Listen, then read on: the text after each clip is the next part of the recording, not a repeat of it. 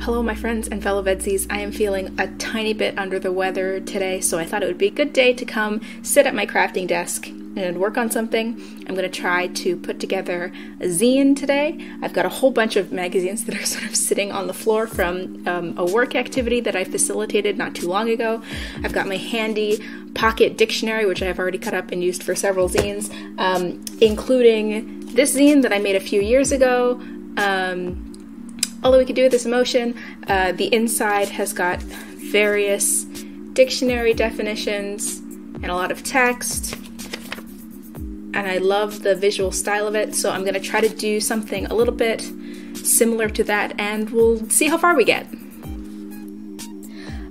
As it turns out, we did not get very far with that. I flipped through my pocket dictionary for a while, but there weren't any words or themes that jumped out at me, so then I flipped through Sarah Merck's book, Year of Zines, for ideas, and she suggests thinking about any knowledge you have to share, recent conversations with friends, but trying to write something seemed intimidating, so I scrapped the whole idea. I turned to my sketchbook, and I was looking for more aesthetic ideas. I mean, I play around with lettering a lot, so I toyed with the idea of maybe doing like a lyric book, but then I found some doodling that I did a while back, a style that I'd stumbled into and liked.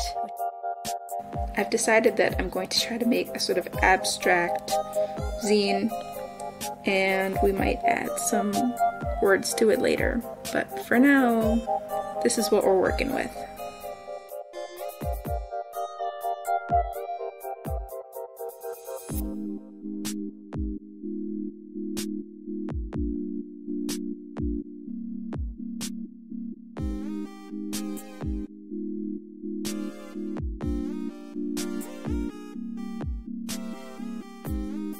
Okay, so this is our finished product. I decided that it would be totally abstract, and I decided not to put any words in, so we've gone for just like the full squiggle, and I'm pretty happy with the result. It was a good little creative exercise, and it was actually pretty freeing to not have to worry about a theme or writing words in, but just to sort of see where the pen takes me, as Paul Klee would say, to take a line for a walk.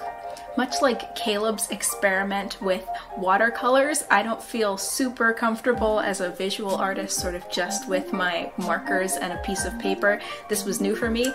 I had the advantage of not trying to recreate a particular building, so my squiggles are allowed to look like squiggles.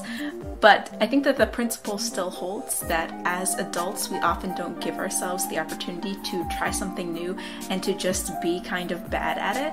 Or that it doesn't really matter whether we're good or bad at it, because the point is to have fun or to stimulate our creativity or to experiment.